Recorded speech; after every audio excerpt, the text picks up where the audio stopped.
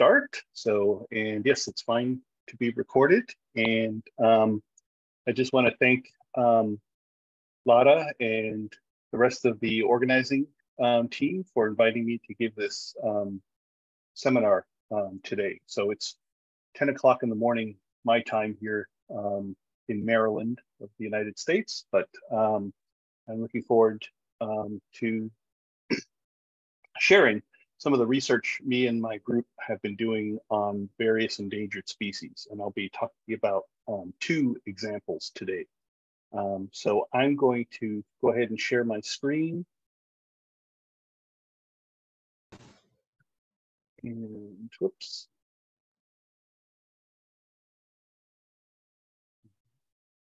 Go to presentation mode. And can everyone hear me and see my slides? Okay, excellent. So I'm going to go ahead. So I'm a geneticist. I work at the Smithsonian Mason School of Conservation, which is a school within George Mason University. It's a university that is outside of Washington, D.C., about an hour and a half by car. And my office is located here in this upper photo. This is the campus of the Smithsonian National Zoo and Conservation Biology Institute. So this is a research facility, but it's also a captive breeding facility. So here, you don't see it in this picture here, but we have a number of species of birds and mammals that we use to do captive breeding. So these are often the most endangered or critically endangered species in the world. And so we have a variety of different species, two of which I'm going to talk to you about today. So the main zoo is found in downtown Washington, D.C. So about, again, going east. So this facility that you see the photo on the top is located in a city or a town. Actually, it's not a big city. It's a very small town called Front Royal, Virginia. And it's a very beautiful area, especially right now with the changing of the colors of the leaves and everything like this. And we're located right next to one of the United States national parks called Shenandoah National Park. So the Smithsonian Mason School of Conservation, this is a school that's dedicated to training conservation biologists in all aspects of that field to make future leaders and researchers who want to work in government, at universities, or and non-governmental organizations to help preserve and understand nature around the world. So we train students from undergraduates to graduate students and early career professionals through a variety of workshops that we teach at this school. And so my colleagues are often ecologists or organismal biologists. I'm a geneticist who works with genomics, and I often do workshops or lectures in courses related to endangered species conservation. So for today's talk, I want to emphasize the importance of genetic diversity. And so we consider three types of biodiversity very important. So the diversity of species, which is just the number of species in any given geographic area. The diversity of ecosystems, so the different types of communities and habitats that are found in particular geographic locations. And then the diversity of genes, or what we call genetic biodiversity. And this is basically the genes that make up how much differences there are we find among individuals within a species or populations within a species. And these three types of biodiversity have been considered very, very important to preserve all different aspects of biodiversity, from species to ecosystems all the way to genetic diversity. So there are international organizations, and the United Nations, for example, is organizing protocols to help protect as much of these different types of biodiversity around the world as possible. So when I talk about genetic diversity, from any sort of point of view, from evolution down to conservation biology, we know that this is very important. So genetic diversity just basically describes the differences in DNA sequences among individuals within a species or among populations within a species. And there's all different types of genetic diversity that we can describe, all the way from, substitutions or single nucleotide polymorphisms, insertions, deletions, and then structural variation, things like deletions and translocations, inversions and duplications. So we know from many studies, especially of model organisms like humans and domesticated animal and plant species, that these are the most common types of variation, and they're distributed differently from population to population within a species or between different species. From a conservation perspective, we think that more genetic diversity is better. There's no specific metric that tells you how much diversity is needed for evolution to occur. We just know that the more, the better for evolution and conservation biology programs. Increased individual and population fitness. So this is directly related to the amount of genetic diversity. So the more genetic diversity, the more individual and population fitness we think there is. And then genetic diversity is important with regards to this concept called adaptive potential. So since species can't predict, nobody can predict, for example, how the environment will change in the future, the idea is that the more genetic diversity a population contains, the better it will be able to adapt to any potential changes in the environment in the future.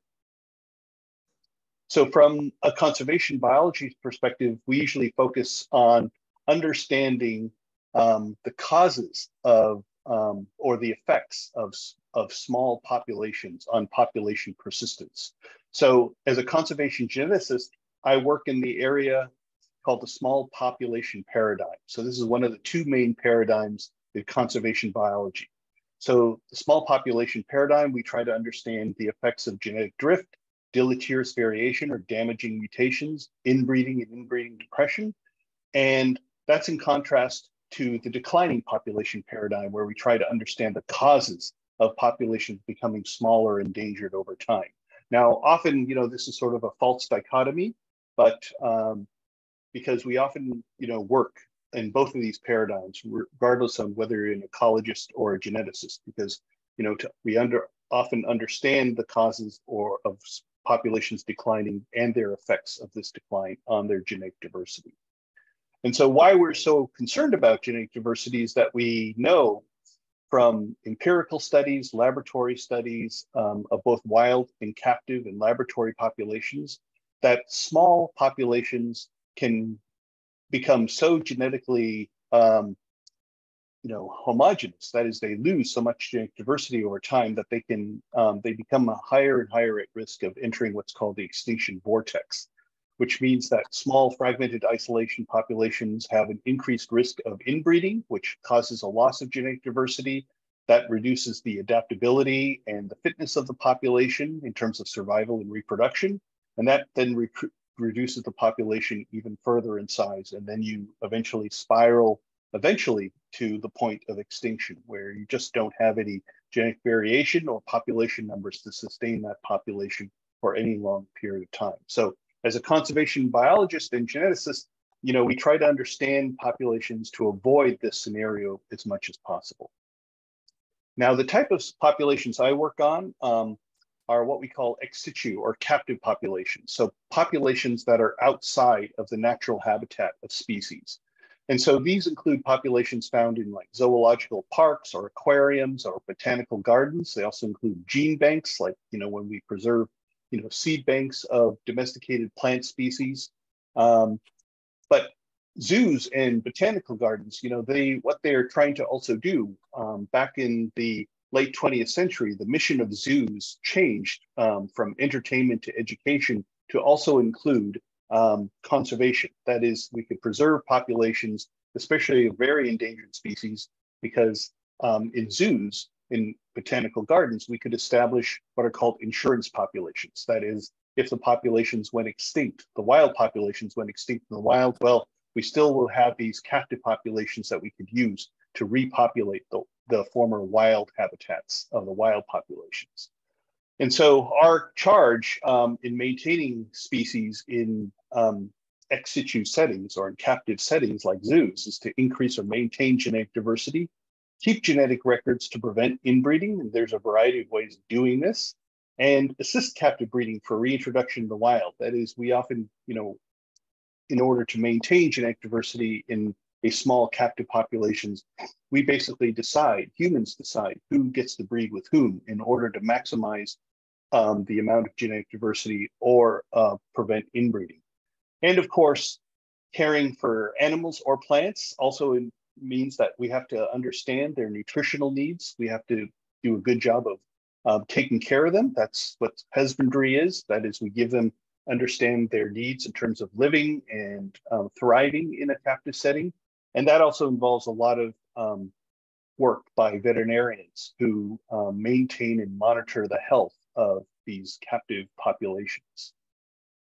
And so from my perspective, working on genetics and now genomics of such populations, I see a number of advantages for working with such populations. So the sampling, unlike wild populations, are relatively accessible and fresh because I can work directly with veterinarians who, the animals I work with usually get at least get a checkup once or twice a year.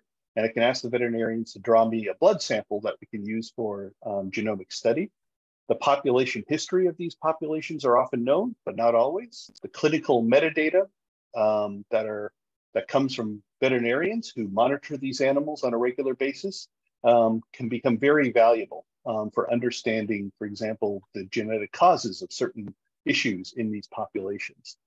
They provide an experimental system to test population genetic theory because captive populations tend to be small, and depending on how they're managed in captivity, they provide various ways that we can use to predict outcomes based on population genetic theory. They provide a fertile testing ground for conservation genetic phenomenon, so we can monitor or assess genetic drift, the loss of genetic diversion or erosion, diversity or erosion, mutational load, inbreeding, depression, and increase or decreased adaptive potential in these populations. And because these veterinarians monitor these populations so well, we can also use these populations to test, the correlation or association of genotypes with their particular phenotypes. And I'll show some examples of that in my talk today. And of course, all the data that we collect and analyze has direct applications to basically improving or bettering the conservation management of these endangered species and their populations in captivity. So I'm going to give you just sort of an overview of the pipeline we've been using in our various species systems. And basically what we always begin with is generating a reference genome assembly of our target species. So, we'll have fresh high molecular weight genomic DNA and use that to prepare various types of genomic libraries. And then we'll use next generation sequencing technologies to generate the sequencing reads. And we often, and nowadays, we usually include high C data, so high throughput chromosomal conformation capture data in order to generate chromosome length assemblies, which simplifies a lot of our analyses downstream and makes the interpretation of our analyses and the data much easier to comprehend. So once we have a genome assembly, we'll then put that through various annotation pipelines to determine the coding versus the non-coding regions of the genome.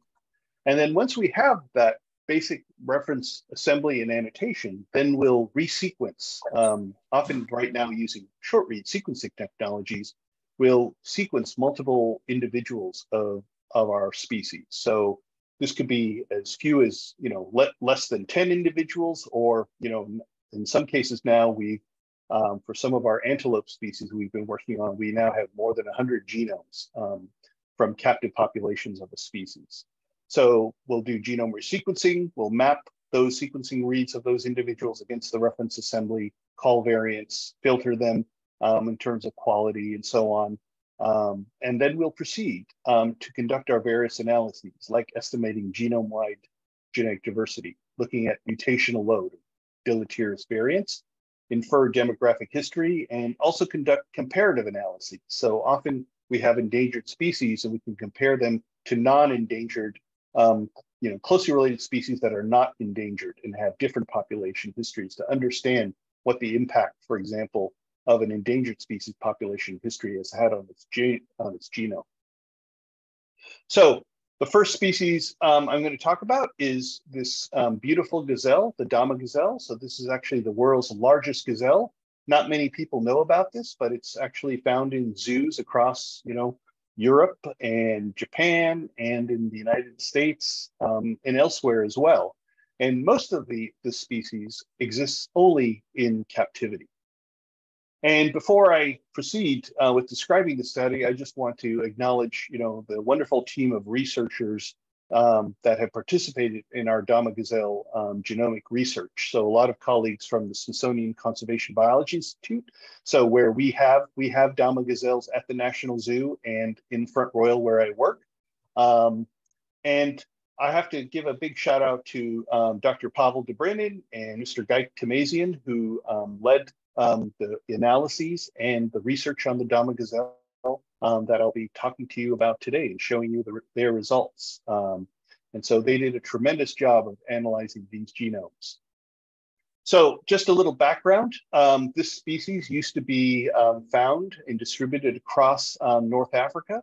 And the outline that you see there in green is what its former range used to be.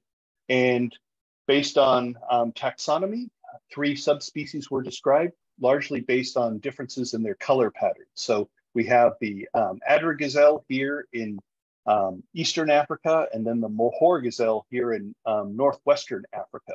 So the Mohor gazelle has a darker, coat color compared to the Adder gazelle in the east. And then in between them, they had an intermediate form called the Central Dama gazelle, because it was found in the center of its range. Now, in terms of the species, we only find Mohor gazelles and Adder gazelles now mostly in captivity. So this species, basically, there's less than 100 adult animals of this species left in their original range. And again, make note that this range used to be gigantic. People often forget that the northern half of Africa, the entire United States can fit within the northern half of Africa. So this was a gigantic range that this species once covered. But today, like I said, we find less than 100 individuals back in the wild. So the 100 to 200 figure comes from basically about 5 years ago. There's about 600 or so in zoos around the world. They're also found in private collections in Qatar and the United Arab Emirates. But amazingly, and this is what always is shocking to a lot of people, is that most of these animals are maintained on private ranches in the state of Texas in the United States. So 2/3 of the entire remaining populations of this species is found, basically belongs to private individuals who maintain this species on their ranches. So it is a critically endangered species, and it is the world's largest gazelle. But again, most people don't pay much attention to them because, one gazelle looks like every other gazelle. But this is a really special gazelle because of its particular history and that it's so unique in terms of other gazelle species. So why we got involved in working with this species is that we thought that given the large number of animals that are found in private ranches in Texas, that this could be a tremendous resource for basically supplementing the ex situ populations that we find in zoos in both the United States and elsewhere in the world, and provides a really great source for animals to reintroduce back into the wild. And so starting just about 4 years ago, people have been starting to reintroduce Dama gazelles back into their native habitat in North Africa, starting in the country of Chad and also in Morocco, through various efforts by European zoos and American zoos and private ranches in Texas. So the idea is that, we could better manage this species like Dama gazelles and other antelope species, that because in zoos, which are often found in cities and don't have a lot of space, we can't have large populations of these animals. But places like private ranches that are often huge in size, so have these ranchers often contain lots of land, and so they can grow their populations to very large size. This provides a really great resource for animals. And so the idea is that if we could use genetics and demographic or population modeling, this could help basically facilitate the management of these species by, for example, exchanging animals between ranches and zoos. So sometimes we bring animals from ranches and bring them to zoos, and then sometimes in zoos, we bring them to ranches. And because the number of animals on ranches is so much greater than we find in the total world zoo population, this will increase and maintain genetic diversity much better compared to if we only manage these populations separately, like just within ranches or just say within zoos. So this is one of the reasons we wanted to get involved in a species like this, to basically help improve its management by adding empirical genomic data to understand what genetic diversity there is today and how that genetic diversity can be improved by better management practices, for example, by exchanging animals between zoos and ranches. And so what's interesting, I'm going to talk about the two subspecies that are found in captivity today. So the Adra gazelle and the Mahor gazelle. So the Adra is here on the left and the Mahor is here on the right. And so they had very different histories in terms of how they were brought into captivity. So, and I'm only talking about the animals that are found in North America or in the US population. So Adra gazelles were brought into the US in 1967 from about 23 founders. So that means 23 different animals, males and females, are brought into a zoo at the beginning of their captive breeding program in 1967 in the US. So given that founding population size, we'd expect that the genetic diversity would be higher with lower inbreeding and maybe a higher mutational load. And that is in contrast to the Mahor gazelle, because by the time the Mahor gazelle was brought into captivity, and it was first brought into captivity in Europe back in the late 1970s, there were only 5 animals of this entire subspecies left. So there was 1 male and 4 females, and those were rescued and brought into a captive facility in southern Spain, and a captive breeding program was started. Then 10 years, just a few years later, 6 animals were brought into the United States in 1980, just as an additional insurance population in case that the Spanish population would go extinct. And so this species obviously went through a dramatic bottleneck, not only before it was brought into captivity, but even when it was brought into captivity. So we'd expect that the genetic diversity would be lower, inbreeding would be higher, and the mutational load might also be higher compared to the Adra gazelle. And so we can analyze this species using a variety of techniques. And so these are SNV density, or single nucleotide variant density plots. So this basically is a sliding window analysis that compares the density of single nucleotide variants over, say, window sizes of 1 megabase pairs. And we slide that 1 megabase pair across the different chromosomal scaffolds and just ask, what is the average SNP density that we find in a segment of the genome? And so then we can basically transfer those data into, transfer those into heat maps that just gives you an idea of the genetic diversity across the various chromosomal scaffolds of an individual. So what you see here on the top is a typical SNV density plot of an Adra gazelle. On the bottom is one for the Mahor gazelle, and the hotter the colors, that is the more yellows, oranges, and reds, the more diversity there is. The colder the colors, blues, the less diversity there is. And so you can see that there's a striking contrast between the Adra and the Mahor gazelle. Mahor gazelle having much higher SNV density compared to the Mahor gazelle. And so when we then basically estimate the genome-wide heterozygosity, that is an estimate of genetic diversity in the population, we, for example, see, yes, that in this case, we have 3 Adra gazelles and 2 Mahor gazelles, that the Adra gazelles have twice as much genetic diversity or heterozygosity compared to the Mahor gazelles. We also compared the the Dama gazelles to the Grant's gazelle. So the Grant's gazelle is another gazelle species that's not endangered, has very large population sizes, not, the populations are doing quite fine. And so we'd expect that this species would be much different to the Dama gazelle, and indeed it is. The Grant's gazelle genome that was available has higher diversity that's even higher compared to the Adler gazelle, and certainly higher than the Mahor gazelle. So the next thing we could look at is inbreeding. Population bottlenecks and inbreeding events in populations leave a distinct signature in the genome, which are called runs of homozygosity. That is basically regions of the genome that have lost their genetic diversity because of a particular phenomenon that inbreeding causes. So here's just basically a schematic of how this looks. So just take two individuals, a male and a female. They produce an offspring, say a brother and a sister, and then say that that brother and sister produce an offspring. They mate and produce an offspring. And that's a severe inbreeding event, right? Because you're taking very closely related individuals and breeding them together. And so what happens is that, particular haplotypes within the genome will basically be inherited and increase in size. So the greater, and we call that basically that transmission of this runs of homozygosity as an ancestral haplotype, a signature of inbreeding.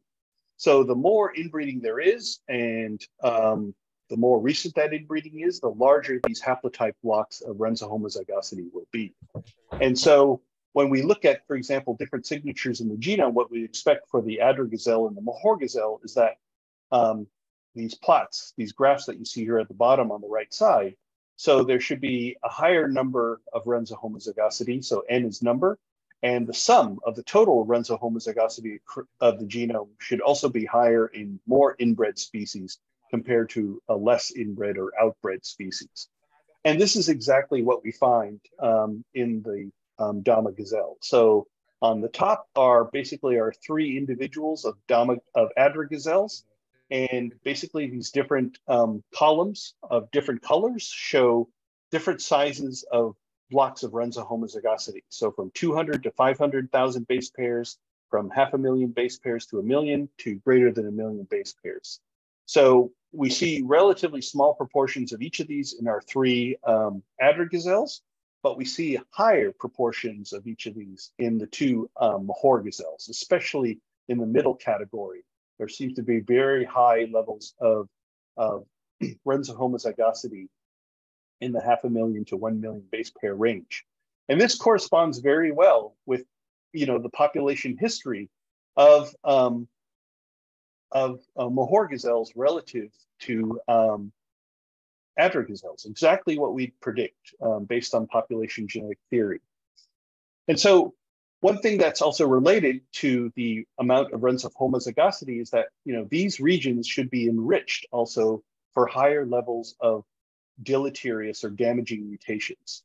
So we use bioinformatic methods to classify how many, for example, loss of function mutations are found or missense mutations are found in Adler gazelles versus Mahor gazelles.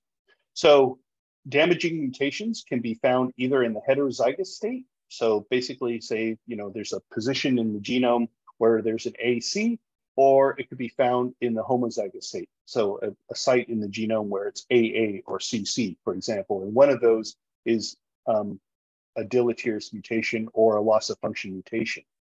And so when we compare the Adler gazelles to the Mahor gazelles, what we'd expect based on population genetic theory is that there should be a higher number of heterozygous mutations found in the Adler gazelles, simply because larger populations carry more potential damaging mutations in the heterozygous state compared to the Adler gazelle. Compared to the Mahor gazelle, which is exactly what we find. However, when we then find, what we then would also predict is that there should be more fixed homozygous mutations in the Mahor gazelle relative to the Adler gazelle. And so we mapped our individuals against our reference genome assembly. And so, yeah, we find much higher levels of deleterious, synonymous mutations missense mutations in the two Mahor gazelles compared to the Adler gazelles. And the scale here, of course, is dominated, the y-axis is dominated by the great number of missense mutations and synonymous mutations. But if you look, for example, count the number of deleterious or loss of function mutations in the Mahor gazelles, it's 3 times as many in the two Mahor gazelles compared to the Adler gazelles. So again, based on population genetic theory and the history of these two subspecies populations, they are showing us data that conform to population genetic theory expectations. Now, we can dig deeper into those loss of function mutations or the missense mutations to understand, for example, how some of those mutations might directly impact the phenotype of this species. And so, often we have a list of candidate genes that have been affected by damaging mutations, and we try to make sense of them, using gene ontology enrichment analyses and something like this, or similar types of analyses. And so, but we had some data from past studies because these gazelles have been very well studied from a reproductive standpoint.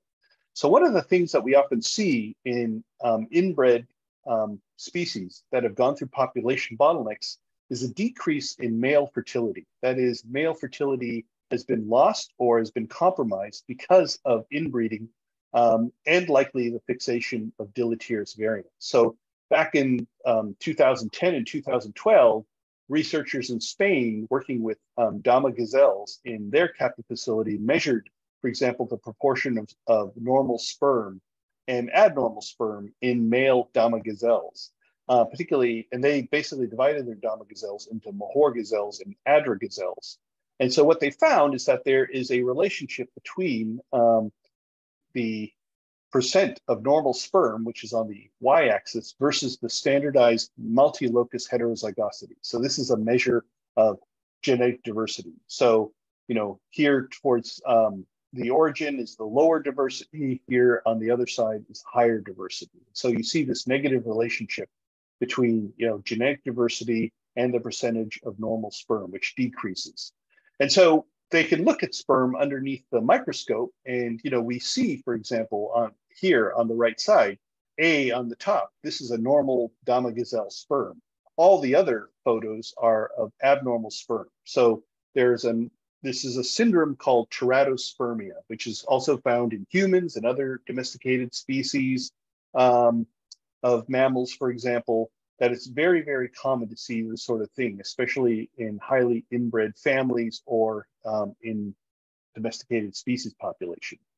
And so why do we focus on infertility? So infertility not only affects the males, but it also affects the productivity of the females. So fertility, of course, is a key fitness trait. That is, it determines, how many offspring are produced every generation. It influences the pregnancy success in females. So that's the female productivity. It's directly associated with genetic diversity and inbreeding depression from, basically more than 100 years of study. We've known about this. And this is a good trait that has a very strong genotype and phenotype association, meaning that a lot of genetic studies have directly tied, deleterious variants or mutations in genes that, for example, are associated with sperm development, sperm function, and motility and fertilization, directly with damaging mutations. And so we see this in many different species. And so this is from a paper summarizing this in mammals. So that, the percentage of motile sperm is directly related to different types of, is related to heterozygosity. So if you look here on the right side, this plot shows basically, the black circles are species that are endangered, whereas the open circles are non-endangered species. And so again, we see this negative correlation between the amount of heterozygosity and the percentage of normal or motile sperm. So number 4 is actually, number 4 on this graph is the black-footed ferret. Number 1 is the Florida panther. Number 3 is the cheetah. This is another study, another species that, for example, Pavel Dobrynin analyzed during his PhD at St. Petersburg State University. And so there's a strong relationship. We've known about this for a long time.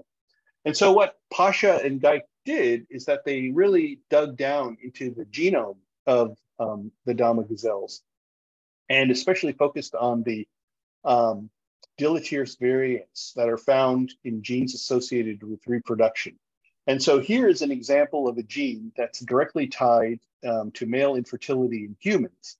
It's a gene called NPHP4. And this is a gene that is usually expressed, is also important in kidney cellular function, but also is involved in gonadal development. So what they found, for example, is in this gene is that, there is a frame shift mutation in the Mahor gazelle that disrupts the coding sequence in the Mahor gazelles. And this is homozygous in the Mahor gazelles, in the Mahor gazelles that we analyzed, but is heterozygous in the Adler gazelles that were analyzed. And so what you can see here, so on the top is the nucleotide sequence, on the bottom is the amino acid sequence. So you can see that, this frame shift basically disrupts the reading frame and causes basically a loss of function, that we predicted bioinformatically of this particular protein. So it's really great that you could do, analyses like this to tie basically genetic variants that are inferred to be damaging to a particular fitness phenotype in, an endangered species. And so the question now becomes, how do we manage the species? Some ideas have been to basically breed these two subspecies together, even though, the taxonomy of these species have been established for more than 100 years. And of course, they are phenotypically different because of their color differences, and, horn morphologies are slightly different as well. And there's also this concern that, you could affect the survival of offspring because of outbreeding depression. The outbreeding depression is the idea is that maybe Adra and Mahor gazelles are so different from each other that we shouldn't breed them together because their offspring would have lower fitness than their parents, basically. And, the idea is there's also concern about whether we lose, the integrity of, we're mixing up, populations that have been separated possibly for long evolutionary, for a long time during evolutionary history. Well, we wanted to address this, and this sort of has been addressed initially using mitochondrial DNA. So a colleague of mine at the Royal Zoological Society of Scotland in the United Kingdom, Dr. Helen Sen, looked at mitochondrial DNA sequences of different subspecies of Mahor gazelles and published this paper back in 2014 and showed that there was no real strong difference between different genetic variants found in different subspecies of Dama gazelles. And so this was used as an argument that perhaps we could use this information to basically, make it okay to breed different subspecies of Dama gazelles together. And this was exactly what was done in a zoo in Abu Dhabi in the United Arab Emirates starting in 2015. So they set up an experimental population where they basically bred Adler gazelles with Mahor gazelles. So they did reciprocal mating. So a male Adler gazelle with a female Mahor gazelle, and a female Adler gazelle with a male Mahor gazelle. And then they tracked basically, what their offspring looked like. And this experiment is now in the 6th generation phase. And so the preliminary evidence suggests that there's actually no problems, that, the offspring of these subspecies matings are fine. They're actually very fertile. The neonate mortality, that is the offspring survival during the first year of life, is quite good. It's actually better than it is than, for example, when we're looking at just pure Mahor gazelles. And there's no obvious physiological or behavioral or morphological differences. What we see, for example, is that Mahor gazelles mated with Adler gazelles they look like the other third gazelle subspecies. They're sort of intermediate between the parents. But by all intent and purposes, they look like perfectly healthy animals. So we've used our genome data. Geik and Pasha used the genome data to analyze how different are these two populations of Mahor gazelle. So we used the sliding window approach to basically, look at how different they are. And so what we can see, for example, is that, using a sliding window of 50 kb, that the number of differences or number of different alleles, in a particular window tends to be very small on average. And then we compared, the two subspecies to their close relative, the Grant's gazelle. So it's a completely different species. So, there's almost 15 times more differences, 10 times more differences between, Grant's gazelles and the two subspecies of Dama gazelles. So the two subspecies, they seem very different genetically. And so, we can summarize this by looking at the overall level of differences in the two subspecies. So there's about 3 times as much difference between an Adra and a Mahor gazelle as there are between two Adra gazelles. And there's also just a slight increase in number of differences in the mitochondrial genome between these two subspecies, but not a lot. These aren't very big differences when you consider the entire size of the genome, which is about 2.9 gigabases. And then we used a alternative method of the pairwise sequential Markovian coalescent method to estimate, for example, how different and how long ago these two subspecies last shared a common ancestor or exchanged genes. And so I did this work was done in collaboration with Dr. James Cahill at the University of Florida, who pioneered this technique called the hybrid PSMC method. And the idea is that you just basically are mixing alleles of the two populations together and getting an idea of when their effective population size trajectories start to diverge from one another. And so what we estimate is that, these two subspecies last shared a common ancestor 65,000 years ago. But again, doing different modeling in terms of like, when is the last time, they might have exchanged genes with each other? Our data suggests that, it could be anywhere between 10,000 years ago up to 65,000 years ago. So that's a very small, short time in terms of evolutionary history. So we think that these populations, were mixing with each other, quite in the recent past, not too long ago. So again, and that supports basically the idea that, genetically they're very similar to each other. But one thing we also did is that we looked at the chromosome numbers in these different populations of Dama gazelles, because it was well known since the late 1970s that Dama gazelles contain 3 different chromosome numbers in their species, so which we call cytotypes. So there are some individuals that carry around 38 pairs of chromosomes, some that 39, and some are 40. And the difference is mostly caused by translocations from autosomes onto sex chromosomes. So for example, here's a Adra gazelle where chromosome 15 and 16 have been attached to the X and Y chromosome of this male. And so we went to the zoos, especially the San Diego Zoo in California, that basically karyotyped all their animals that they ever maintained in their zoo. And so this is unpublished data that we got access to, and they had a large Mahor captive breeding program at the San Diego Zoo. And so what we find is that, yes, there are variations in the numbers of these different cytotypes. We had a smaller sample size for Adra gazelle, which were also maintained at the San Diego Zoo. But basically, we don't find any major differences between subspecies. That is, you'll find similar numbers of the different cytotypes in the different subspecies. And this is really borne out by when we mapped, for example, the cytotypes onto the pedigree of Mahor gazelles at the San Diego Zoo. So basically, here's the founder population of 6 individuals that came in 1980, and then they started karyotyping at the 3rd generation. And so what you can see, for example, is here are 2 39 cytotypes, stud book number 5042 and stud book 5033, and they produced 6 different offspring that represent all different types, the 3 different types of cytotypes as well. So there's no assortment between subspecies and the number of chromosomes. This is often one of the concerns about outbreeding depression, that if you put populations together that have different chromosome numbers, then this could lead to basically reduced fitness or offspring, poor offspring survival.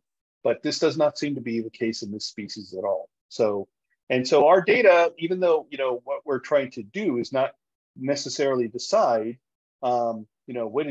how to best manage this species, that this data does tell us that if people wanted to breed the two subspecies together, from a genomic point of view, this wouldn't have a big impact because they are genetically different from one another, even though they do show this morphological difference in coat color pattern.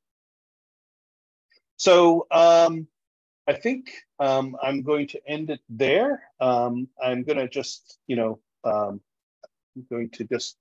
sort of give it, using the Dama gazelle as an example, provides a nice example of how we can use genomic data to understand endangered populations of species as well, especially those that are found in captive breeding.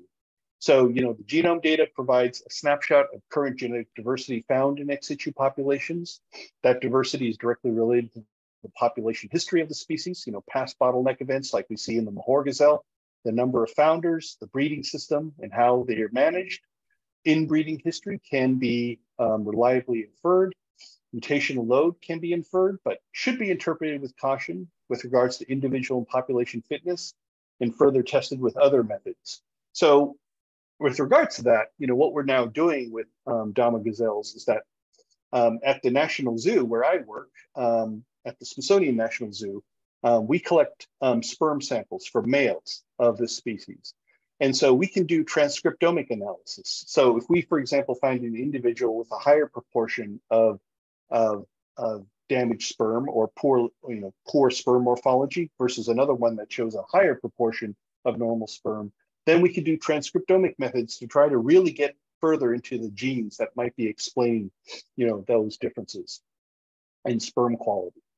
And of course, genomic data can make important contributions to ensure population genetic health, inform ex situ management practices like the, mixing Adra and Mahore gazelles, and inform reintroduction and translocation efforts. So this is becoming important. My colleagues over in Scotland are using genomic data to basically help decide which animals would be best to put back into the wild of North Africa for this species. And this information also helps us to, preserve and sustain adaptive potential for the future. And so, the way I see genomic data is that even though I'm a conservation geneticist, I couldn't do my job without interacting with all the other people who are my colleagues at the zoo, especially veterinarians and animal caretakers. That is, the people who directly work with these animals every day and notice the strange things or unique things about every animal, because what they see is that every animal is different. And so this is a nice figure showing basically where genomic scientists fit in with helping to maintain the health and genetic diversity of populations within zoos. So basically, genomic data informs basically what we call the species survival plan. That can basically inform who should be mated with whom to maintain genetic diversity. It informs the species management plan in terms of how many animals we should have in a place.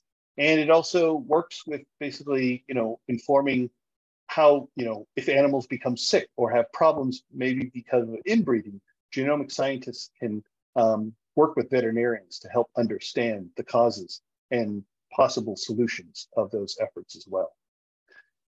Yeah, and I'll end it there and be happy to take any questions.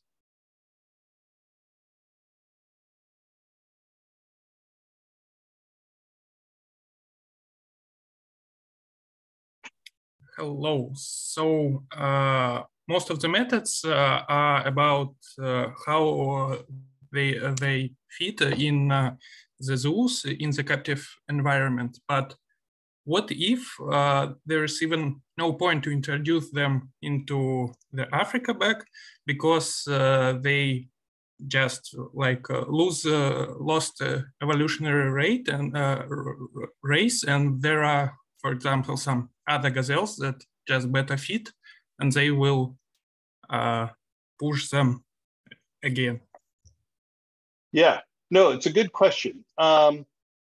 We try to avoid getting to a situation like that as much as possible.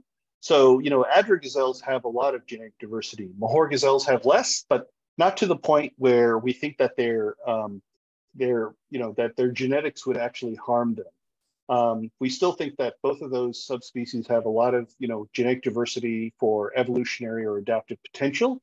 And it's more about, the causes. I didn't explain why these species became extinct in the wild or were lost in their wild. It was just mostly because of overhunting by humans, right? And they also their range overlapped in countries that had armed conflict and so on and so forth, where people would randomly shoot these animals, to the point where their populations just eventually collapsed to a small size. And so that's why, like back in the 1960s and 1970s, some forward-looking biologists thought that it would be best to have insurance populations of these subspecies in European zoos, American zoos, and elsewhere, and that has rescued that species. If this didn't happen, we think this species would likely be extinct today. Because even 2,500 isn't a large number, and one disease outbreak is all it takes to basically wipe out a very small population. So we try to manage these populations as best as possible. And luckily, within the last 5 years, there's been reserves that have been opened up, starting in Chad and now in Mauritania and in Morocco, that people working with the local authorities and scientists and biologists in those countries who want to see this animal come back into their former range. And they're the ones that are really pushing, to bring this animal back into, their former range countries. So, but there's very few examples of species where it's gotten so, they're so small. I mean, there are species like this, like that, especially species that are found on small islands that already have very, very low genetic diversity. And even in captivity, we're not going to be able to bring back any of that diversity. And so there's also a thinking now that, some small populations are adapted to having low diversity, even though they might be threatened by low adaptive potential. That is, if there's a significant change in their future environment, they may not be able to survive that change or adapt quick enough to deal with that change. Okay, thank you.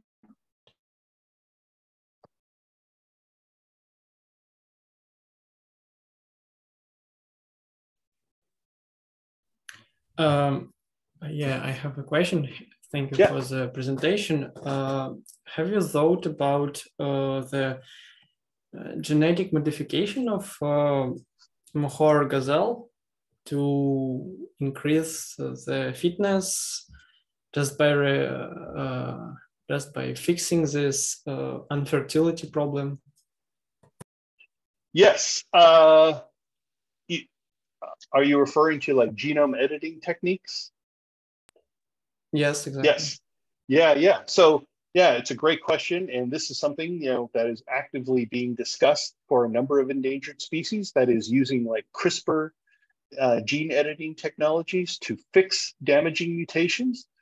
We're not thinking about this so much for the for the Mohor gazelle, because we now have evidence, from our colleagues who work with this subspecies in European zoos, that it seems that most of the damaging mutations have now been purged from the population. That is, yes, there are damaging mutations, but the question, I think, it's interesting because given that there is this discussion of using like CRISPR editing technology, that's all well and good, but our understanding of the genes that we find these damaging mutations in is still relatively poor.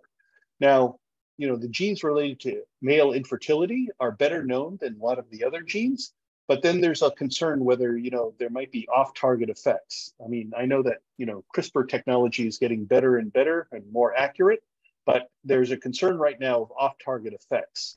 And the conservation biologists who really focus on this species they really think that, breeding these animals, breeding Mahor gazelles with adder gazelles is probably the best approach. That is, within a few generations, as this experimental population in the United Arab Emirates I told you about shows, is that even within the first or second generations, a lot of the problems that we see in Mahor gazelles, they disappear completely by just, breeding with a more genetically diverse species. And that's likely because simply those damaging mutations are now in the heterozygous state. They're masked, right? And so, or, they can also be eventually removed over time through purging effects. But again, we are discussing this with regards to other endangered species that have much more damaging mutations and where genetics is really threatening their future. But it'll be interesting. There are certain organizations I know about in Europe and the US that are pursuing this type of research to help endangered species through gene editing technologies. Hello. Thank you. Thank you so much for the lecture. I have a question about the dangers in operations. I mean, for example, when I was studying the genetic materials, it's easy to get it from blood, but you said that if some person have a high level of sperma, you could understand you could investigate the transcriptome data, and I think that you are getting it the function from X or from other important tissues. And is it not so dangerous to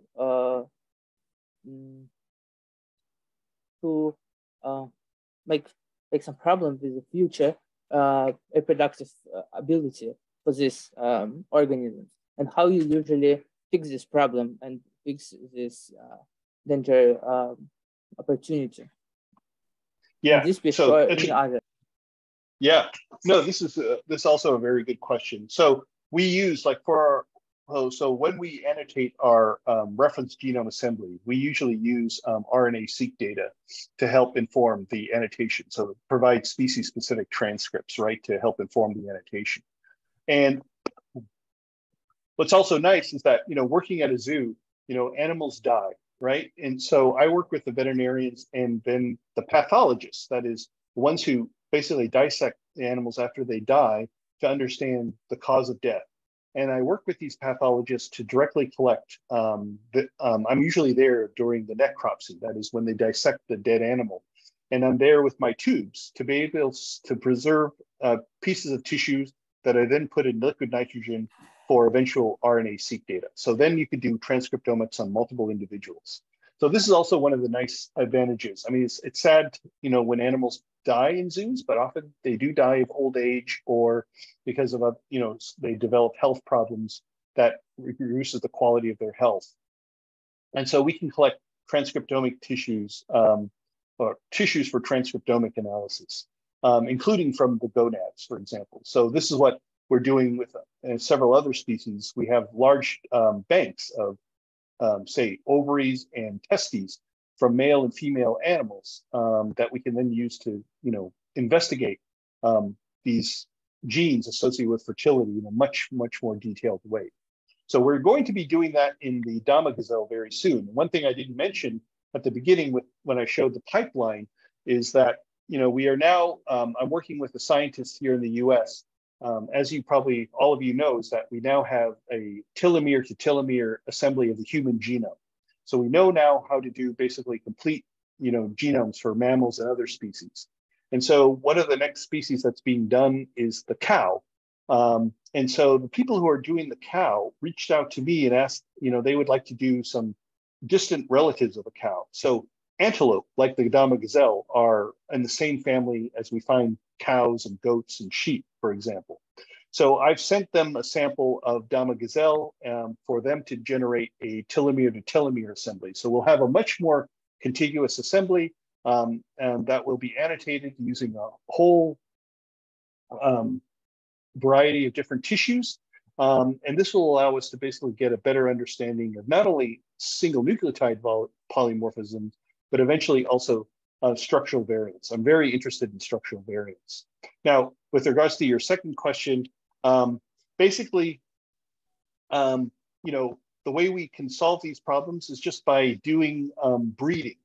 So informed breeding, that is, with this genomic data, you can screen hundreds and hundreds of individuals now. So we can, for example, develop a targeted SNP probe set that includes both neutral variants and functional variants, like, for example, the variants that are found, loss of function variants that are found in some of these fertility-related genes. And then we can screen the entire population.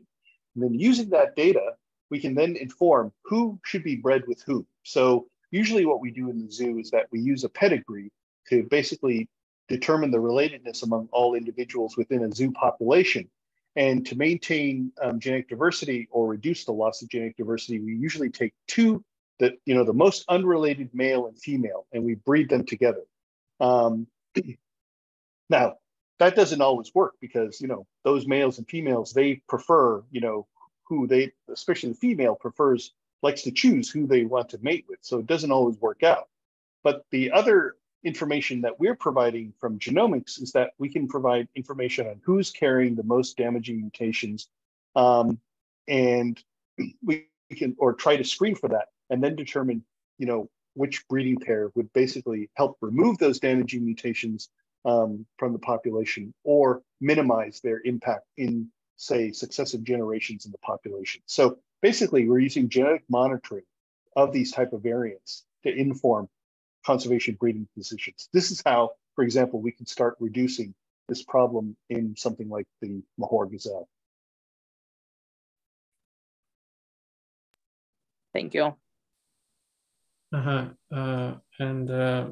another question, what is your prediction about the destiny of Mahor gazelle?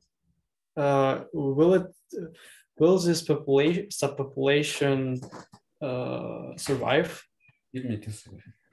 Yes, I think, that's a tough question, because, will it survive in captivity? Yes, because we've done a very good job for almost 50 years of maintaining the species, and, populations are getting healthier. So, like I said, just within the last 4 years or so, they started reintroducing Adler gazelles and Mahor gazelles back into preserves in Morocco and in Chad.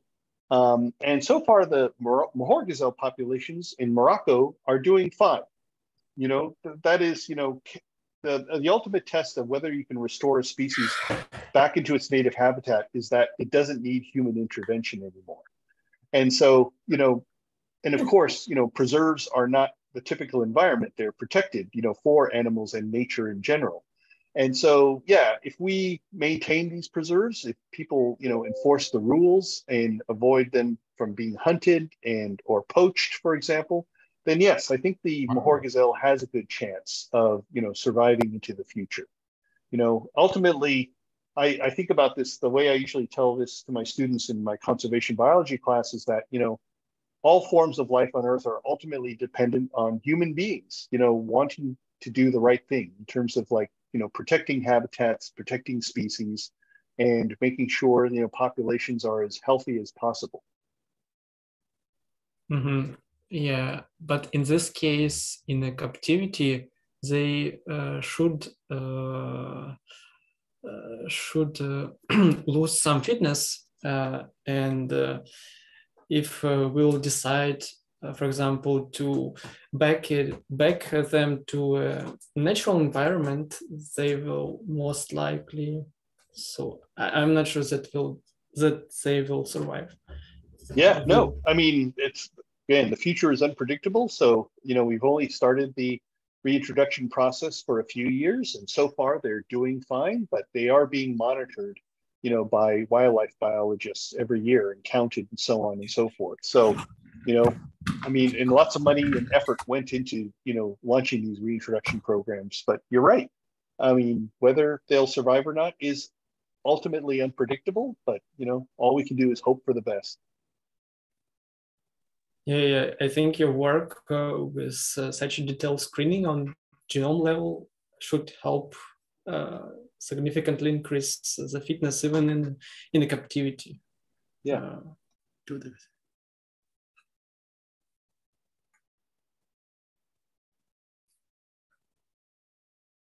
Any other questions? Why diversity in mitochondrions is the mark about whether we can or can't hybridize species? Oh, there's not so much. I think the whole genome approach is, yeah. I mean, at that time, back in 2014, the idea is that if, for example, each subspecies of Dama gazelle. And so my colleague Helen Zen, she tested, she had samples from all three subspecies. And the prediction was that if these are really distinct subspecies, then they should find haplotypes that are distinct to each subspecies. And because they weren't, that basically Adra gazelle haplotypes were mixed with Mahor gazelle haplotypes and vice versa, and the central subspecies was mixed with the others as well, that this was an argument that this data and analysis was used as an argument to show that, well, perhaps there's not a lot of differences between these subspecies. That yes, morphologically they look different, but that morphology could simply be the expression of clinal variation, right? Just a few genes in the genome that might cause Mahor gazelles to be darker on the eastern part of the range and Adra gazelles to be lighter in the eastern part of the range. And so they used that, basically that study was used to basically build this experimental population in the United Arab Emirates, just simply because our expectation is that populations that are highly differentiated and have been highly differentiated for a long time should show reciprocal monophily of haplotypes. But since these Dama gazelle populations didn't, then this was thought to represent that these populations once were intermingling or mixing with each other in the past. But again, my criticism of the study is it didn't take into account, basically the dynamics of mitochondrial DNA evolution, because it's very easy for, to misinterpret, data that comes from just a single locus like that.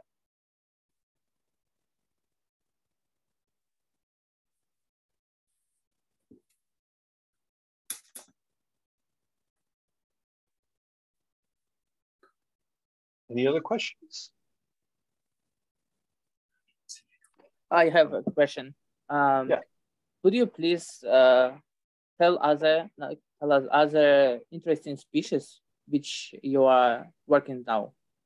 Oh, sure. I'd be happy to. Yeah.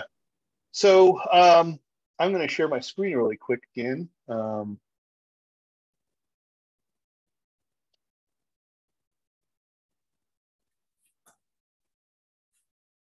Yeah, so this is also one of this species.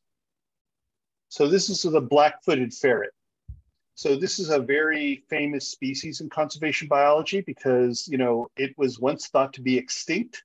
And then the last colony was discovered in the 1980s and was brought into captivity and then rescued from extinction because of captive breeding. So this is a species, because of the way it was maintained in zoos and so on, was rescued from extinction. That's why it's so famous.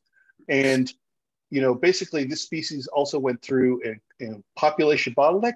It's a grassland species found across the Midwestern portion of North America. And, it died out because of disease and because of cattle ranching. So cattle ranchers basically killed off the prey of this species, which is what's called a prairie dog. It's a ground squirrel. And ground squirrels make all these holes that they live in the ground. And for cattle ranching, that's not good because cattle can break their legs in these holes. So basically cattle ranchers poisoned and killed off all these prairie dogs, and black-footed ferrets are specialized on hunting this type of species. And so their populations declined. So basically all living black-footed ferrets alive today are descended from 7 founder individuals. So 2 males and 5 females. And of course, this species, because of what I just told you about with Dama gazelles, we'd also expect that the genetic diversity would be relatively low and inbreeding very high. And that's exactly what we find. So this is one of the results of I'm showing from this species, is that here, we generated a reference genome assembly of a male, and then we resequenced 54 individuals. So we did whole genome resequencing at about 30x coverage for 54 individuals from different populations. And so on the left side is basically the heterozygosity. So these are from wild-born. So the green bars are from animals that were born in the wild. Red are from captive-born animals. And then the blue bars are animals that have been reintroduced back into the wild. So this species has also been very successful in reintroducing it back into the wild. But as you see on the x-axis here, the mean heterozygosity is very, very low. So this is actually one of the mammal species for which genome data have been generated that has some of the lowest genome-wide diversity ever recorded of any mammal species.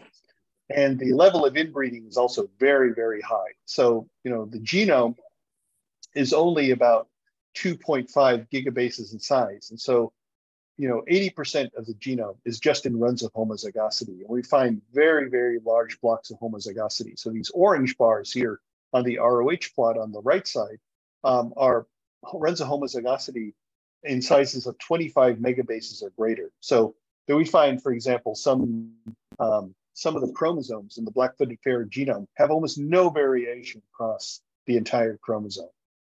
So it's very stunning. So this is a species, again, that I work very closely with. I also am working with cheetahs from Africa. So we have a captive breeding population of cheetahs at the Smithsonian National Zoo. And I'm also starting to work on several other species of hoofed animals, like another oryx found in Africa, and then an Asian deer called El's deer, which is also a critically endangered species that the Smithsonian has been working with for a long time. So yeah, so I've been working, that's what's nice, working at a zoo, is that there's not a single species that's not interesting. That is, you look at the species, what are its problems? Could they be genetic? What is the history of the species? What's the biology of the species? And this is basically, the foundation that we use to develop programs, or, a genomic research program around any species that is found in captivity that, is at the National Zoo or in other places or other zoos around the world. So, yeah.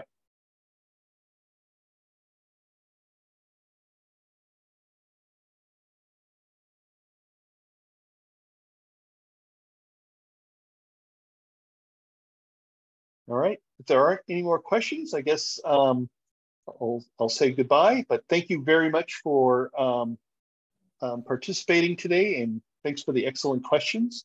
And I hope you found the seminar interesting, and Lotta can give you my email. And if you have any more questions, feel free to email me. I'd be happy to discuss some of the topics I mentioned today during my talk with you over email as well. So thank you again, Lotta, for organizing this. And thank you. Sure. Thank you very much for such an interesting talk today. Okay. All right. Thanks, everyone. Thanks, Bye-bye. everyone, for coming. Thank you. Bye. Thank you. Thank you. Goodbye. Goodbye.